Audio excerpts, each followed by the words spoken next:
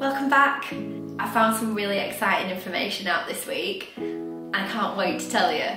I'm better than I thought I was. This week I have only worked on page 4 because I said that's what I was going to do, so that's what I've done. I don't think I'll get a chance to practice tomorrow, so my practice week will start on Monday again. And I'm going to actually schedule all my practice hours in this weekend, ready for the week, so I know I'm going to fit 7 hours in. That's what I'm going to aim for. Callum said to me, don't focus on the amount of hours you practice in, focus on the quality of the practice. And he's so right. However, I feel like in order to move forwards, I need to be doing minimum 1 hour a day. And some days I do an hour and I have to stop because I've got other stuff that I have to do. And it's really, some days I feel like, oh, it's not enough. I could keep going. But still I'm averaging 4 to 5 hours of practice a week. I need to get it to 7, and that's my minimum. If you're learning an instrument, or if you play an instrument, drop in the comment section below how often you practice and how long for. So last week I said I was going to change the way that I practice and I was going to split my hour session into 3 equal parts, and that's exactly what I did. So I did 20-minute scales, 20-minute studies, and then 20 minutes on page 4 of the partita.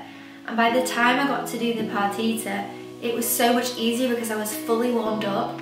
And the main issue with the page 4 for me is there's quite a lot of 4th finger extensions in it. So the study I worked on really focused on the 4th finger extension. I'm going to demonstrate. Basically, you might have a passage where you're going, you've only got to go to the E string for that one note. So rather than actually transferring string, it's better to just extend your 4th finger. That's something I'm still working on. There's quite a lot of that in here. What's also worked really well for me practicing consistently is I make sure that practice is the first thing that I do. So I get up, get ready, and I put my timer on for a full hour, and that I do nothing else but practice. My phone goes on silent, so I've got no distractions, and that's all I do. And once the hour's up, I can get on with the day. If I do manage to squeeze in more practice throughout the day, that's a bonus, but at least I've done my minimum hour. Okay, I'm going to show you what I've done. I'm only working on page 4, so that's all I'm going to show you this week. And I'm only doing it at 60 beats per minute. There are a couple of areas in here that are really not right, that I need to spend time on. I really need to break them down. I'll show you what I've done.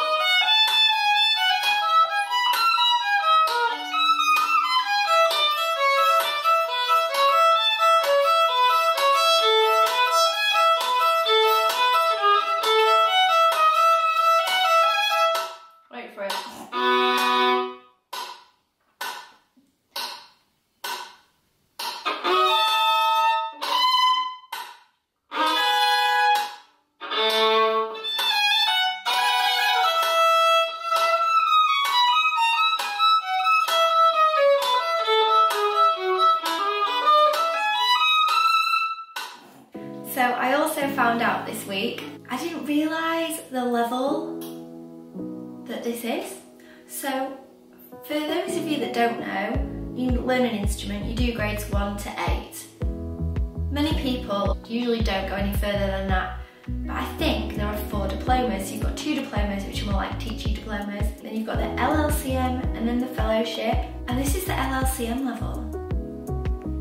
I can't believe that information just spurred me on. Another musician that I teach with actually came in and was like, oh my god, this is the LLCM level, and I was like, no it's not.